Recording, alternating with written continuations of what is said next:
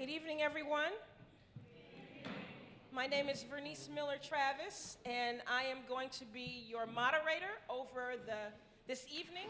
So a lot of people have come together to really pull off what is going to be an extraordinary convening. Did you all have a good time today on the tour?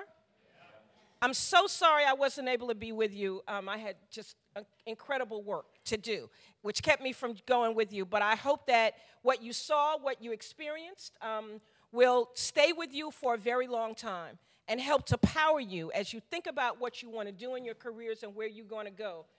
Recognize that there are people living in circumstances like what you saw today in every corner and every quarter of this country, right? And they all need good legal representation. So let us get on with our conversation for tonight. So we thought we would start with a panel with some incredible folks who have been doing this work here in North Carolina for a long time. And let me introduce our panelists.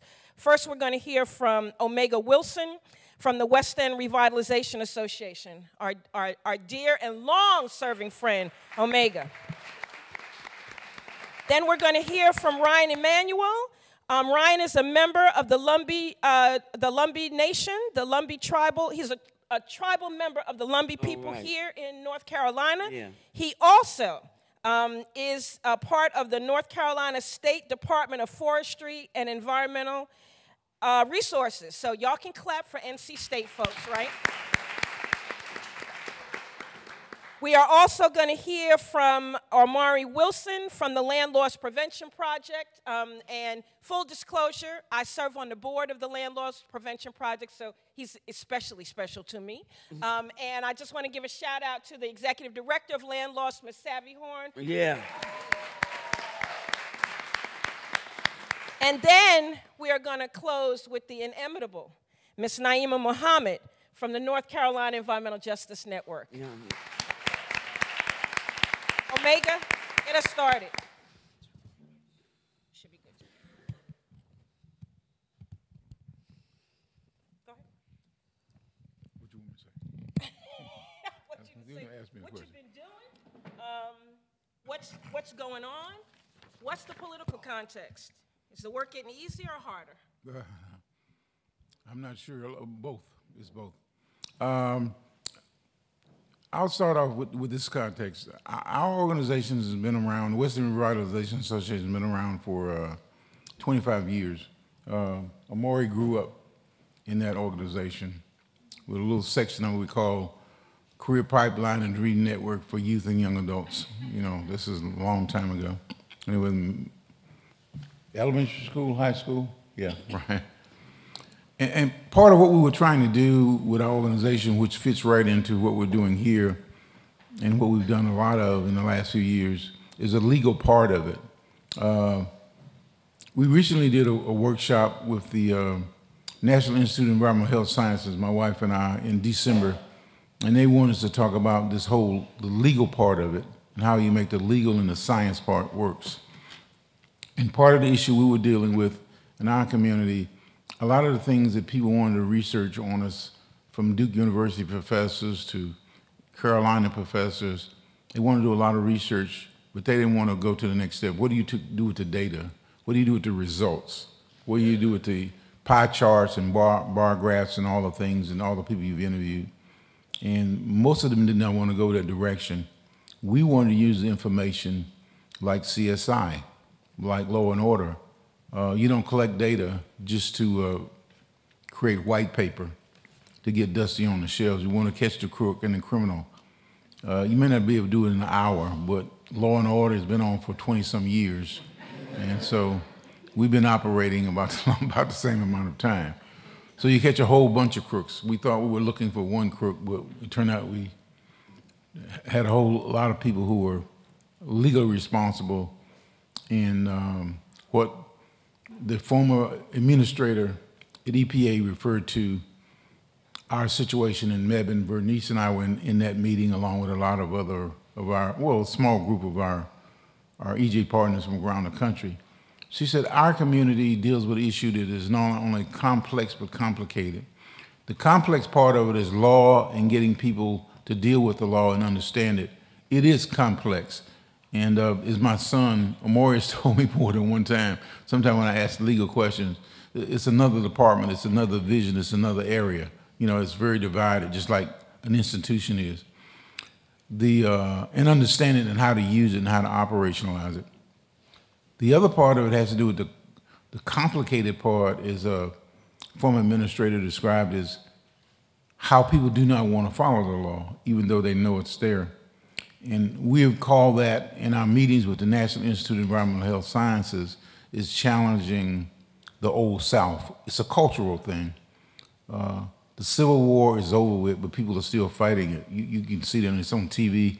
I get a dozen stories on my phone every day about monuments, concrete monuments, bronze monuments that people do not want to move because they want to maintain the Old South culture. But the ones we were dealing with were not concrete monuments that stood in front of the courthouse like in Graham and Alamance County where we live. We were dealing with living, walking monuments like mayors, city councilmen, police officers, fire officials, state officials, government officials, or just about anybody that worked for local government who just wanted to keep the Old South the Old South. They didn't want to sit down at the table and negotiate any kind of corrective action in our communities related to highways, water and sewer disparities, lack of paved streets, outhouses in the city where people were paying taxes for 35 years and still had outhouses. Excuse me. They wanted to say things to stay basically the way they were. So even though there were laws in place to deal with all this stuff, so our efforts in our organization grew its strength and notoriety and recognition to the federal level, across the country and out of the country, based on how we leverage the law to get some corrective things done. So we've been doing that with some success. And of course, we've been helping other people, excuse me, helping other communities learn how to address that and approach that. We were here last year at the symposium. We've been at North Carolina Central University Law School over the years. We were at Yale 3 weeks ago, my wife and I. We've been at Johns Hopkins University. We've been all over the country telling people you have to use the law. You may not solve all your problems. And of course, we have a lot of lawyers in here who look at the strategies to leverage legal action to do corrective things. I'll stop there, you know. You still got 5 minutes. Oh, I got 5 minutes? Yes. You want me to talk for? Yes. I can't believe it. This never happens. Naeema cuts me off at 3 minutes.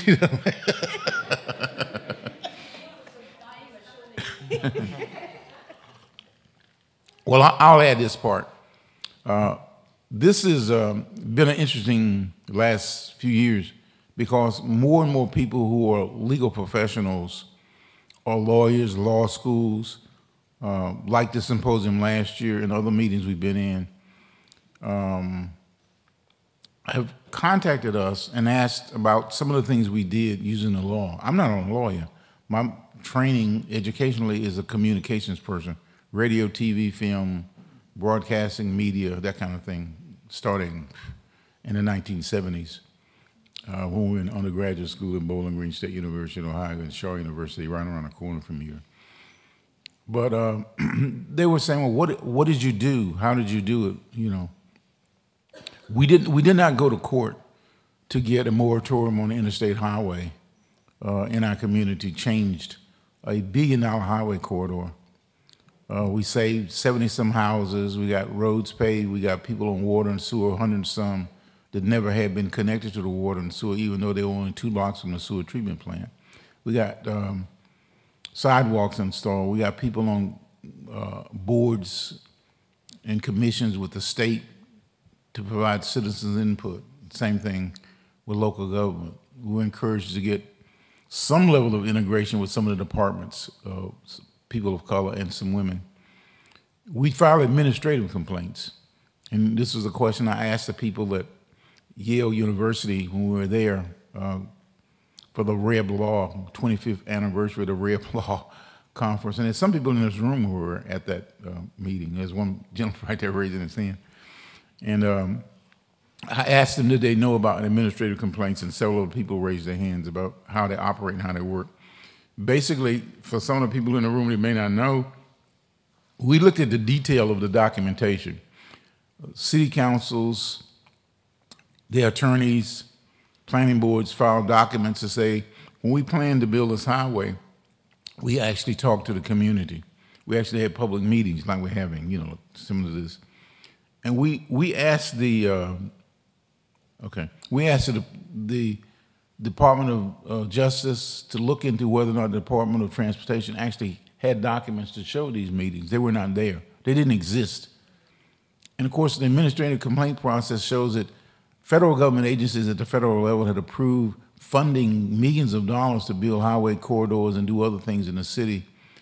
And the documents that city officials and county officials and state officials sent in saying that they had gotten our input, community input, were false. There were no supporting documents. The administrative process says, look on page 14, box 2, check CB2-4, and see if that document is attached.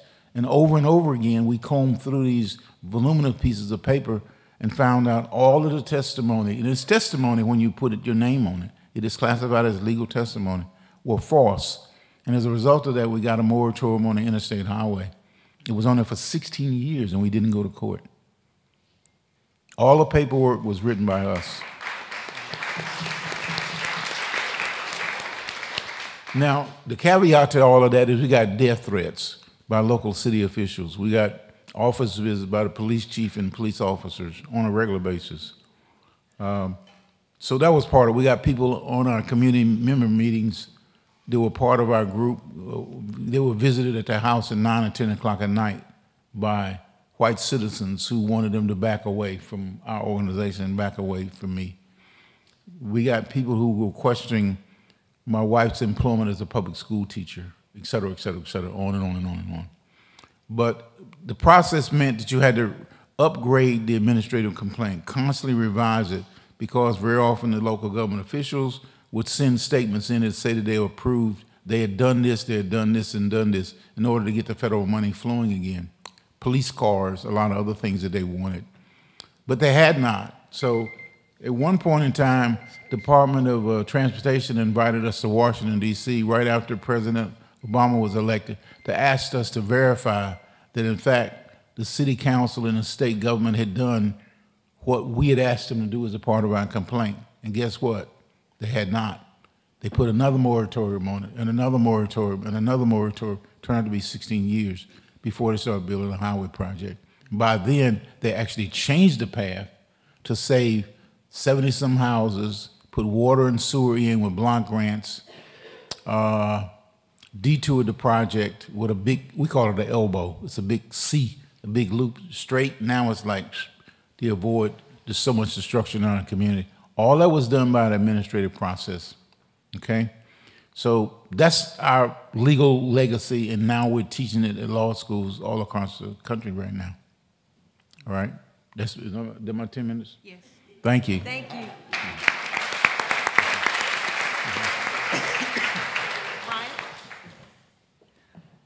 I want to start by acknowledging that we're sitting here tonight on indigenous lands. So the Saponi peoples and the Tulo peoples traditionally lived here.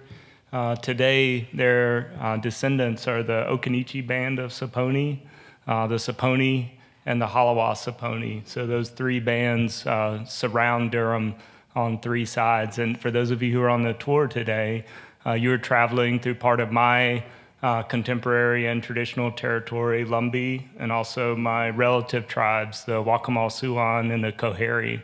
So that's our territory. And my mentor, Ms. Donna, is going to speak more about that, I think, tomorrow. But I want to focus on another threat that you may not have seen or may not have noticed today. 2 years ago, tribal governments and indigenous organizations in North Carolina asked if I would take a look at a brand new draft environmental impact statement that was issued for the Atlantic Coast Pipeline. I'm a hydrologist, so I said, okay, I'm gonna look for these water issues. I'm gonna look at wetlands, I'm gonna look at stream impacts, things like this. I got no further than the executive summary, and I came across a really puzzling statement. It said, environmental justice populations would not be disproportionately affected by this project. I said, how can this be? Because when I see the map of where this pipeline tracks, and it tracks roughly along Interstate 95 in eastern North Carolina, the map that comes into my mind is the map of where our tribal nations live. And I know that there are a lot of vulnerable communities in eastern North Carolina, but the ones with whom I work most closely are my tribe and the surrounding tribes. And so I dug into the meat of this a little bit on behalf of my brothers and sisters. And I found that there was no support for that claim. In fact, the support was what you might call a false negative. So a false negative is when you go and have a medical test and they say you don't have the disease, but you really do. And it turns out the vast majority of environmental justice tests that are used in these types of federal permitting processes are actually forms of false negative results. So decision makers are making judgments on environmental justice implications based on negative results for tests that aren't sensitive enough to detect what they're after in the first place. And this is not news to any of you who have worked in this area for a long time. But what I found was that there's a lot of anecdotal evidence. So we found this effect here, we found this effect here, we found this effect here, but we've yet to see a deep explanation of why. So I worked with some collaborators at NC State, and we spent about a year working on a numerical model to explain why. And we're trying to push that model over the last hurdle of peer review right now. I'm hoping that it will be something that the communities I work with can use to hold up whenever these tests come in the next time and say, your community doesn't exist. You're not here. You're not disproportionately impacted. We're doing this research so that so that we can hold something up and say, no, the reason why your test comes back as negative is because it's not sensitive. It's basically designed to fail. And so that is way outside of my comfort zone. I'm working on the very edge of my knowledge and expertise, but I'm doing it because I've got the support of my mentors and my community who have put this faith in me to push this work to completion. So I'm under the gun to get this done, because at the same time, we know that this pipeline and other pipelines are working their way through first the regulatory process and then legal proceedings. My tribal government, the Lumbee, attempted to participate in the regulatory process through the mechanism of tribal consultation. We were denied the ability to give formal input through consultation by federal regulators who said, by the letter of the law, we only have to consult with American Indian tribes that have full federal recognition and fall on this list of 570 federally recognized tribes. Lumbee people make up the largest American Indian tribe east of the Mississippi River. We have 60,000 enrolled members. About 40% of them live within the federally defined study area for the Atlantic Coast Pipeline. So along the entire 600-mile pipeline route, there are 30,000 American Indians who live in the FERC, the Federal Energy Regulatory Commission defined study area. It's an amazing number. There's no other infrastructure project proposed or in construction in the United States that affects such a large number of American Indians. Yet in the narrative for the federal decision-making process, we effectively do not exist. In fact, in the draft environmental impact statement, if you did a word search for the word Lumbee, you came across maybe 2 instances, and they were the names of soils, and that was it. So by the time the final environmental impact statement came out, there were a handful of other nods to Lumbee and to other tribal nations, but there was no substantive input. So where does that leave us? What can we do? What can you all do? I'm looking at you all who are the future environmental lawyers and advocates to come alongside tribes like Lumbee and the ones whose territories you cross through today. That can be a hard bridge to cross if you're an outsider, right? But there are ways to respectfully approach communities, and a lot of them involve building relationships first. We're relational people. We want to build those deep connections.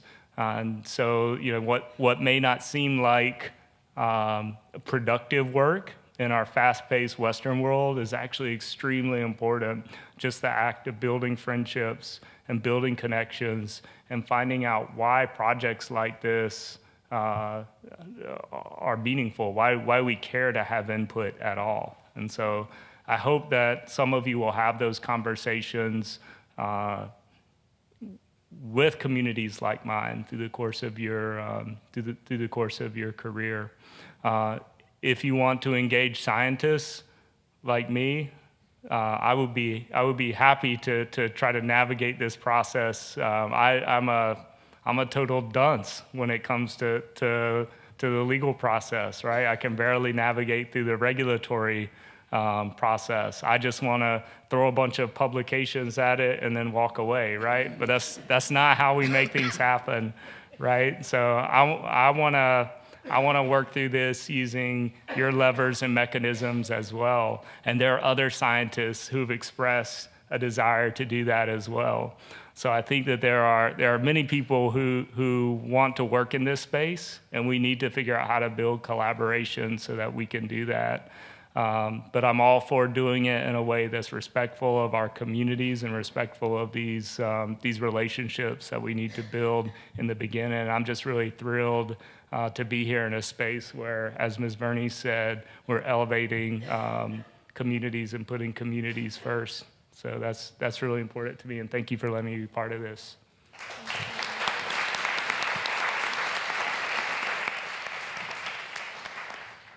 Omari? Okay. So my name is Omari, and I'm here very happily representing Land Loss Prevention Project. And just to give you a little background on what we do, who we are. So we were founded in 1983. I'm just gonna hold this in my hand.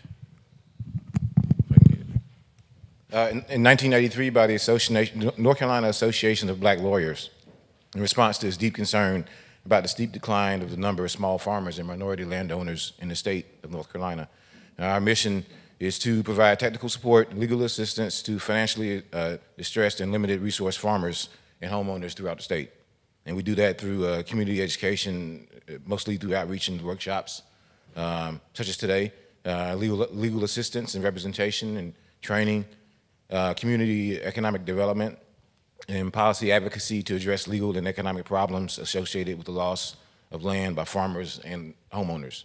So when we're in this space, we ask ourselves, how can we help affected frontline communities, EJ communities, prepare and recover from disasters? So when we look at frontline EJ communities, those are communities of predominantly of color trying to survive, being forced to live in close proximity to hazardous industrial land uses. So in these adverse health effects that these communities experience as a result of being subjected to noxious waste products and hazardous land uses and polluting infrastructure, in particular CAFOs and solid waste disposal sites that you saw, some of which you saw today, are being compounded when disastrous weather events arrive. Climate change is only making these storms worse, wetter and stronger, with unprecedented storm surges. They give cumulative impact to the potential for contamination by animal waste that already exists and is a harsh reality for these communities. And we see that in the form of flooding and sea level rise, storm surge and high winds, heat waves and drought, extreme precipitation. Frontline communities have, even before all this, before we talk about EJ issues and climate change, frontline communities have been in danger traditionally through the model of land ownership that we see in communities of color. So land ownership is it's a foundation of wealth creation for many individuals and communities. It can be a foundation of business and used to support the acquisition of capital to start and fund a business. Land ownership holds ties for family and community, as well as financial health and independence. Land ownership means different things for different people, but the retention of the land is what is all the more important. Usually when we look at communities of color, we're seeing heirs property in communities of color. And it's a kind of tenancy in common ownership of property. Tenancy is in common, ownership is the most widespread form of common ownership in land in the country, and heirs property is a kind of tenancy in common that we see. And it's highly insecure structure of ownership due in part to the danger of partition actions. So heirs property is, it's common and important in disadvantaged communities because of the lacking of estate planning that's existed, and definitely has a racial element to it. The lack of legal assistance for communities of color because they couldn't afford it, and the lack of trust for attorneys in those communities. And it's in urban and rural. And we see it's a problem when we talk about disaster relief because we can look at the lower Ninth Ward, and when Hurricane Katrina came through, a lot of those residents were found ineligible for state and federal disaster relief because they couldn't prove clear title to their property. So heirs property is a problem. But there's some help on the horizon, so we shouldn't lose all hope. It's called the Uniform Heirs Property Partition Act. And it's been enacted in 12 states, including South Carolina in 2016, which is okay. And the eight other states has been it's been introduced, and there's a growing push for it to be introduced and enacted in North Carolina too. And a part of that bill was included in the new farm bill that came out just at the end of this year, 2018 Farm Bill, and that language in the Farm Bill is called the Fair Access for Farmers and Ranchers Act. And it's important because it adds heirs property language to the statute that will ensure more farmers, especially African-American farmers and farmers of color, operating on land with undivided interest can secure farm loans now, and they can access USDA programs, help them, to enable them to protect the soil and water, to continue to operate viable farms that feed their communities, and to pass along farming vocation and the farmland to future generations. That's of vital importance. The initial language, I'm gonna toot my own horn a little bit, but not me, but my people. Initial language was developed by the Rural Coalition with its partners and members, including Land Loss Prevention Project, Federation of Southern Cooperatives, the Oklahoma Black Historical Research Project Incorporated, the Rural Advancement Fund of the National Sharecroppers Fund, the Concerned Citizens of Tillery right here in North Carolina, and the Arkansas Land and Farm Development Corporation. And there was critical input from the Uniform Laws Commission and support from Oklahoma Association of Conservation Districts and the National Association of Conservation Districts. But even more than this, Land Loss has been working in collaboration with other organizations in that effort. And we call ourselves the Heirs Property Retention Coalition. This is a consortium of organizations and nationwide reach that originally submitted comments during the drafting of the national model legislation, the Uniform Heirs Property Act, Uniform Heirs Property Petition Act that I was talking about earlier. This consortium of organizations submitted comments in the drafting of that model legislation concerning the issue of partition sales. And Land Loss Prevention Project was asked to be an official observer in the drafting process of the National Conference of Commissioners on Uniform State Laws, and back then it was called the Petition of Tenancy in Common and Real Property Act. Pursuant to conference procedure, the observers have the opportunity to participate substantively in committee meetings and are encouraged to submit written comments throughout the process. And on July 15th, 2010, a proposed uniform state law aimed at preserving home ownership for vulnerable families nationwide was adopted. The Uniform Petition of Heirs Property Act, drafted and approved by the Uniform Law Commission, establishes a number of important protections of owners of heirs property, which we hope to see come to North Carolina in a very near future. Among those protections adopted by the ULC are improved notification practices, broader judicial consideration for courts. For example, they can take into consideration how long the family has owned the land, whether the family would be rendered homeless if the land was sold in a partition sale, what the land really means to the family beyond financial considerations. And the establishment of priorities for a buyout for family members in the interest of an individual requesting sale in the physical division of the land before a forced sale would be permitted. We want to have sales conducted on more of a commercial basis instead of a forced sale setup, much like we see in foreclosures, because in that setup, the families aren't able to, they're already being forced to sell the land. So we want them, if the land is being sold, that they can get the adequate compensation for what that land means to their family for so many generations. And that's why this uniform petition of the Heirs Property Act is so important, and we hope to bring it to North Carolina very soon. A lot of people working on it.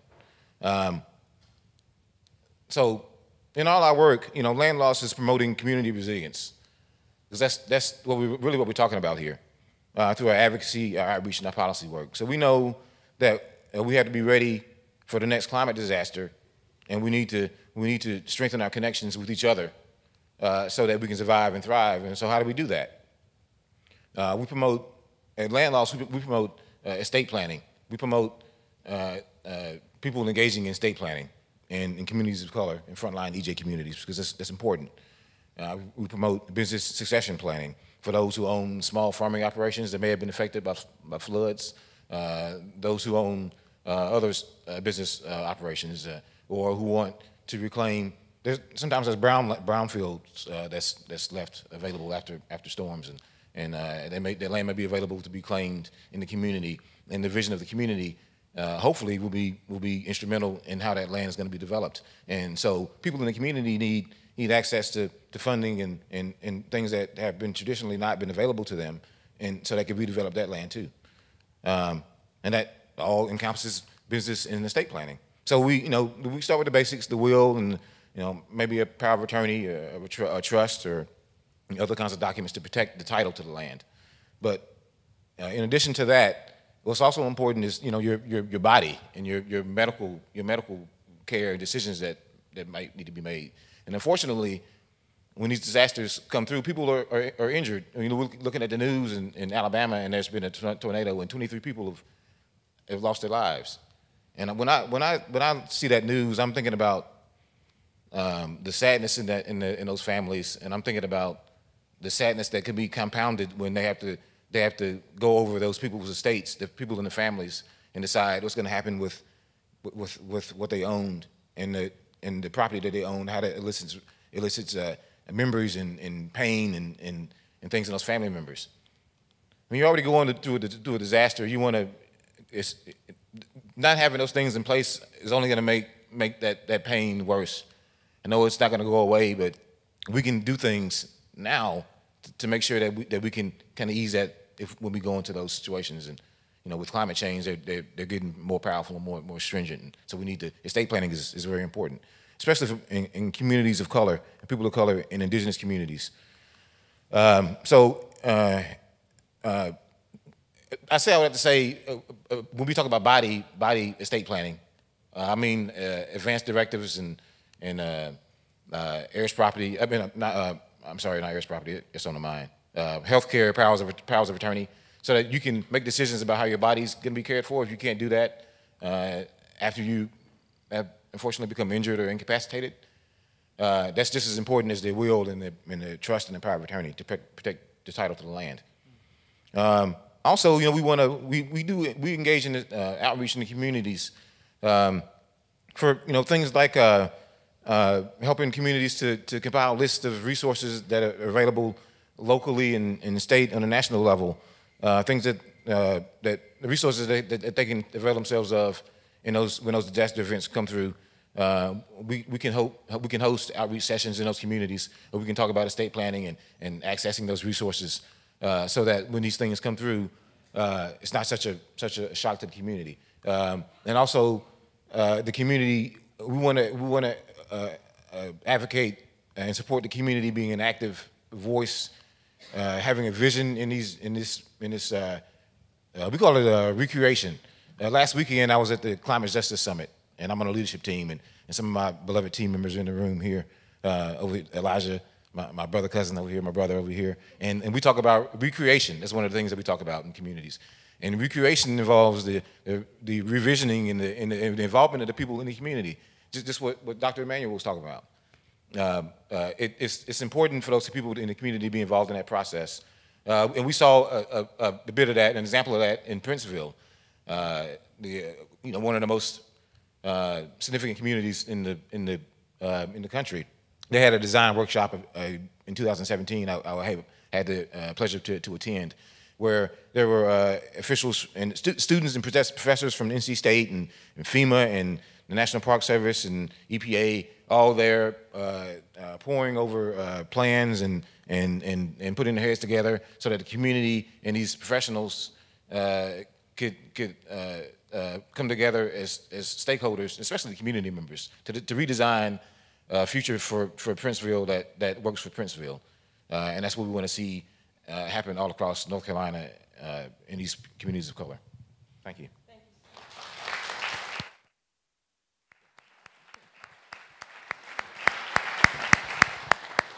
Naeema Muhammad. Okay, so good evening, everybody, and thank y'all for staying woke. But well, we had the trip today, and you all got to see a taste of what we deal with here in North Carolina. Well, first of all, I am co-director and community organizer for the North Carolina Environmental Justice Network, and I've been doing the community organizing since 1999. I've been the co-director since 2013, and I have the most fun doing the organizing. And then I would also like to acknowledge a couple of people in the room. And I'm going to tell you, like my pastor say, when you start calling names, that's how you get in trouble. So if I don't call your name, don't let your feelings be hurt. I'm not trying to omit anybody, but I want to acknowledge Marion Lotto Engelman. I'm sorry, Marion. Anyway, from Miriam from Earth Justice, who we called on a few years ago to come to North Carolina to help us put together, to begin, well, what we really called her was to start talking about what are we going to do with DENR, the Department of Environment and Natural Resources, when they renew those permits for those contract growers in North Carolina, because their waste management program officer had set out at our annual Environmental Justice Summit and told us that the permits were up for renewal in March and that they would probably be renewed. It didn't matter what she heard in the room that day from communities that were being impacted. Those permits were going to be renewed. And so at that point, I was like, so what are we going to do about it? And I was like, so we're going to get started now working on what our response is going to be when they renew those permits. And so we got in touch with Miriam, and she came to North Carolina, and Steve Wing, Miriam, myself, and a few other people sat at the Pizza Hut in Zebulon and feasted on pizza while we planned how our response was going to be. And so as time went on, they renewed those permits, and we had to come out with our response. And then they joined ranks with, can I tell y'all, Mary, you can stand too, but these two people right here in front of me, I call them the kick butt lawyers. And I want y'all, and that is Elizabeth Haddix and Mark Dorson. And when I say that, and I'll tell y'all why I say that, because as a community organizer with the network, we get communities all around the state of North Carolina calling us for assistance because of something that's getting ready to happen in their community that they don't want to happen and they are concerned about. And so they will call us and say, can you help us? And so then I go and meet with them to hear what it is that they are concerned about. Once I get all of the information, I bring it back to the network, and we talk about what this issue is and what can we do to assist this community. And I always tell communities right up front, now I have two things to tell you. Number one, number one is if we can't save you, but we can assist you. So you have to save yourself. So that means you have to be actively engaged as a community in this battle to prevent or change what's going on. And then I always tell them too, now once you get in, you can't get out. So are you sure you want to do this? You know? And then I also warn them that why they need to attend their local governmental meetings, pay attention to what your zoning boards are doing, your planning boards, your elected officials, because if you're not in the room, you can rest assured you're going to be on the menu. So, you know, so we try to, you know, encourage people to make sure they're in the room and to understand why they need to be in the room. And the evidence is ever present in our communities about why we need to be in the room. But what in all the years that we've been working with Elizabeth and Mark, first they were at the UNC Civil Rights Law Center, and I guess everybody in this room by now know what happened there. Does everybody know? I'm going to tell them so, you know, it's all right.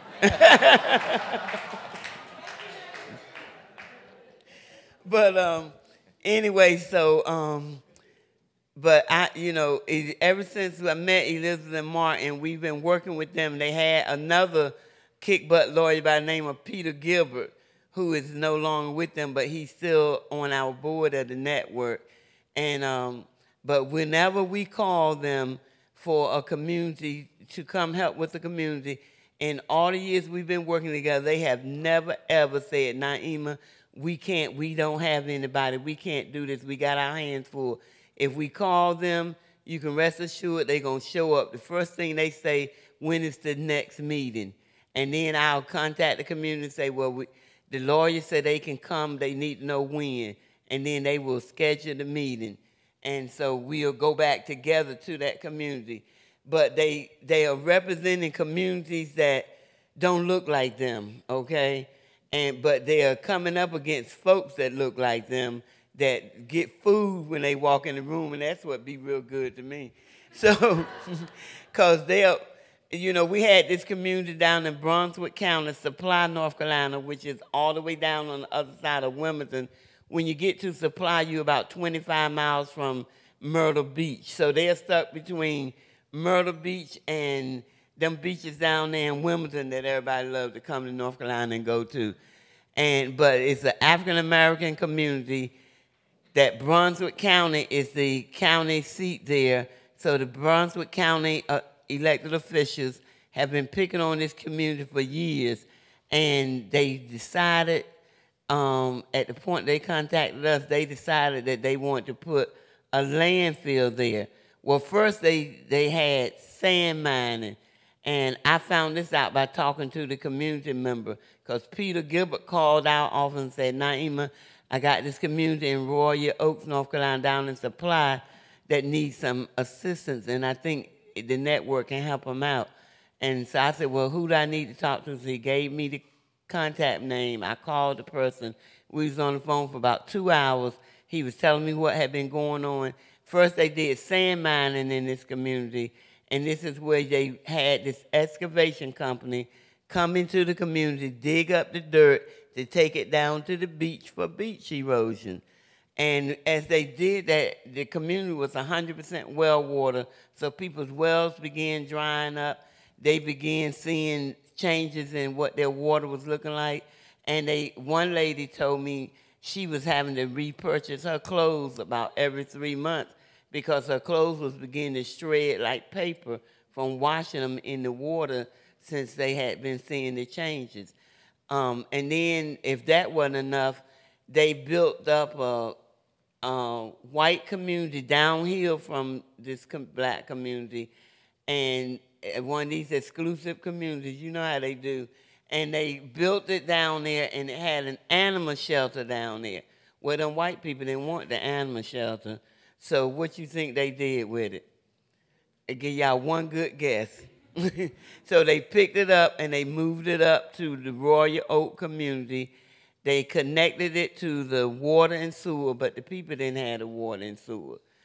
And then they needed a waste treatment plant, so they moved that right to the foot of this community. They connected it to the water and sewer, but the people didn't have the water and sewer. So when they said landfill, that's when the community went up in arms and said, wait a minute.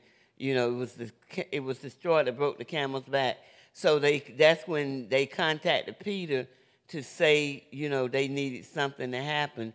So Peter directed them in our direction. So when I talked with them, I said, well, when is your next meeting, and is your community involved? Are you talking with everybody in your community? And, you know, are y'all already meeting? What have you done? And so we talked, and then I said, well, if you could schedule a meeting and make sure you notify everybody in the community, I will come down and meet, and we'll talk about it and see what needs to happen. So we did that, and then we notified. After I heard the story, I was like, I already know they need some legal help. And the other thing I told them, I said, y'all good, because I tell you what, every night, every morning when them people came back, where all them pipes would have been cut up, because I'd have went and got me some metal cutters from somewhere. And, you know, so so we called I notified Peter, and I said, Peter, now I went down and I talked with Mr. Dozier and them, and I met with them, and this is what is going on. Now we need another meeting. I need you to go with me. And so he said, okay, just let me know when the next meeting is. I did that. We went back down and met with them, and the community became organized, and they started meeting on a monthly basis, and they were talking and showing up at their governmental, you know, at their commissioner meetings and paying attention to everything going on around them.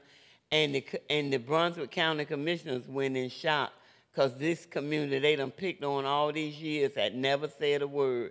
Now they speaking up. They don't know what's wrong with these black people. What's wrong with them? They talking like this to us, you know. So they were very disturbed. So anyway, they wind up with this landfill battle, and it had to go to court, because the community was taking the commissioners to court because they were insisting on having this landfill. My time is up already? Anyway, okay, so let me speed up.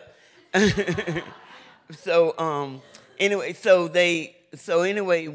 they wind up having to go to court. Peter and them the Civil Rights Law Center was representing them, and what tickled me is when they got to court, I said, y'all fooled that Brunswick County real good, because they went in court, and this local government was all white on a predominantly African-American town.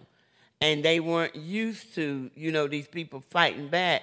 So they were already in shock. And then they saw, you know, Peter and them come into court, Peter and Elizabeth, and they saw white faces that looked just like them. So they was like, oh, yeah, they probably just going to pretend. This is what I said now. I didn't hear them say this, but I can only imagine that because of the way they behaved, is when they saw them, they probably felt like, oh, they just going to probably pretend to be representing them. You know that fake stuff that Trump talk about? Yeah, they just going to be faking like they representing them. And I told them, I said, then this court started, they called it to order, and the judge did his thing, and Elizabeth and Peter pulled out them guns, and they were blazing. and the Brunswick County didn't know what had happened to them. And they got so ticked off, they fired their attorneys, because Peter and them made those attorneys look like they were just, you know, more ignorant than what we see coming out the White House these days. But anyway, to make a long story short, they kicked butt down there in Brunswick County, and the people down there, you know, the Royal community, they still standing tall with their chest stuck out, and Brunswick County still pissed off with them, you know. But they learned a lesson from that. But you know, so I said all that to say that, you know, now we wound up in another battle. It's a fight we've been fighting for years with the pork industry in North Carolina. And that's a long story that I don't have enough time to give y'all all the details, so I'm going to cut through the chase and say, because of a Title VI complaint that the North Carolina Environmental Justice Network reached organization where we were today, and the Waterkeeper Alliance, we formed a coalition way back in 2006 and been working together ever since, came together and filed a Title VI complaint against DENA, the Department of Environment and Natural Resources, for their lack of regulating and reining in this pork industry in North Carolina. And we was like, they are so beholden to this industry till they couldn't make them do anything different. They weren't even trying to make them do anything different. So we was like, so y'all don't do nothing. We fed up with y'all, so we just gonna get y'all, and you can deal with the pork industry any way you want to. And anyway, so we filed a Title VI complaint against them. We filed a Title VI complaint, and we got notified by EPA. It was accepted. Then they sent us a letter saying, now this is the process. If you get a complaint, it gets accepted, you have a opportunity to do what they call alternative dispute resolution, which ain't nothing but a fancy word for mediation. And so you can do mediation with the parties involved and try to reach a resolution on, together, or the EPA would have to do their job. And so we decided to give mediation a try. And we took a while to get to an agreement on the mediator and a date for the mediation.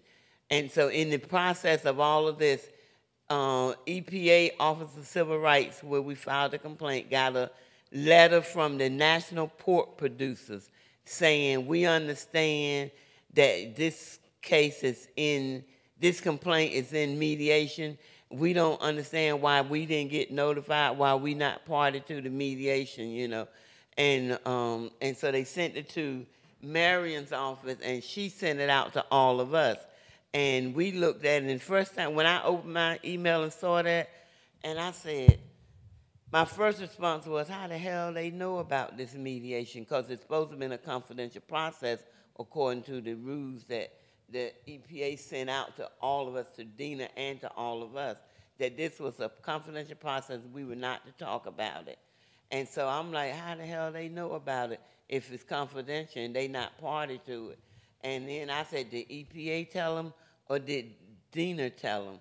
So then I said this all to Marion, and I said, well, I'm going to tell you right now, if they come in the room, NCJN is walking, because we're not talking to no poor people, because they not party to this. We're talking about the lack of the regulations in this state and how they have not reined in this industry. And this is not about the industry's business. This is about the regulatory system. And so Marion sent them the response back, letting them know, you are not welcome to this process. You are not party to it. There's no place at the table for our clients. Don't want you in the room.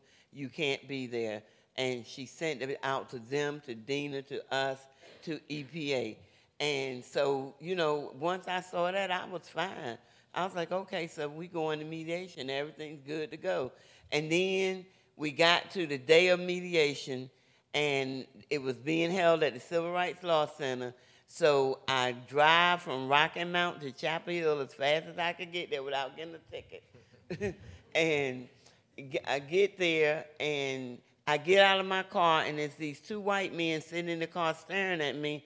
And I was like, what are y'all looking at? And I did like that and went on up the steps. And I got inside. I told them, I said, y'all, the port council is out there in the parking lot. And by the time I said that, the mediator came running in the room from the other side, and he said, the port council's out there. They want to know, can they come in? Hell no, we told them that already. We told you that already. So what are you coming in here asking us for? They can't come in. And so, the DENA was there at the time. And so them and their lawyers, the staff from DENA and their attorney, they were in the room. And so they were out, they went in the hallway, and they were out there in the hallway. I had to go to the bathroom. I got to go to the bathroom. They stand out there with the pork people, and they all laughing and slapping each other around. And I was like, this right here is why we can't get nothing done. right here. This right here is why we can't get nothing done about this. And so to cut the story short as I possibly can without y'all not being able to catch the details, Elizabeth went out there and told them it was 2 people from the North Carolina Port Council.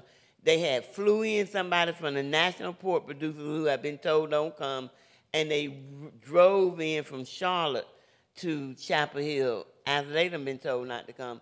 They all out there together with Dina laughing and hee-hawing and patting and playing with each other. And Elizabeth went out there and told them they needed to leave, and they did not like it. So they were standing out there trying to, you know, all suited up with their suit and ties, looking like just who they were. And Elizabeth said, well, you have to leave. You have to get out of our building. They didn't want to go.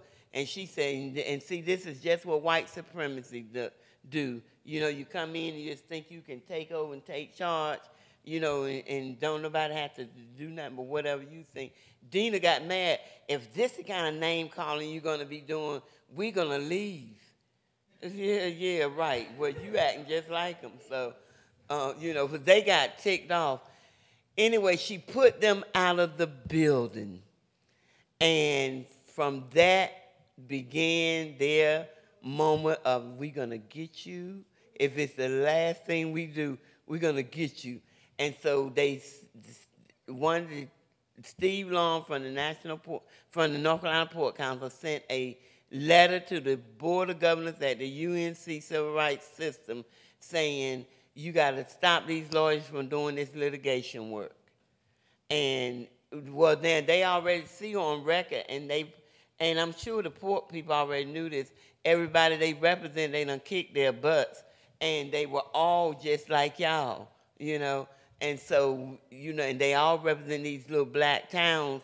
So now you got to stop this stuff. You can't be doing this, you know, be winning these battles with black people like this, because they might think they got some power. That's probably what they was thinking. So anyway, to make a long story short, they put them out, and then come November of last year, the Civil Rights Law Center terminated Elizabeth and Mark and they are no longer at the Civil Rights Law Center, but don't get depressed because they now have the Julius Chambers Civil Rights Law Center, and they need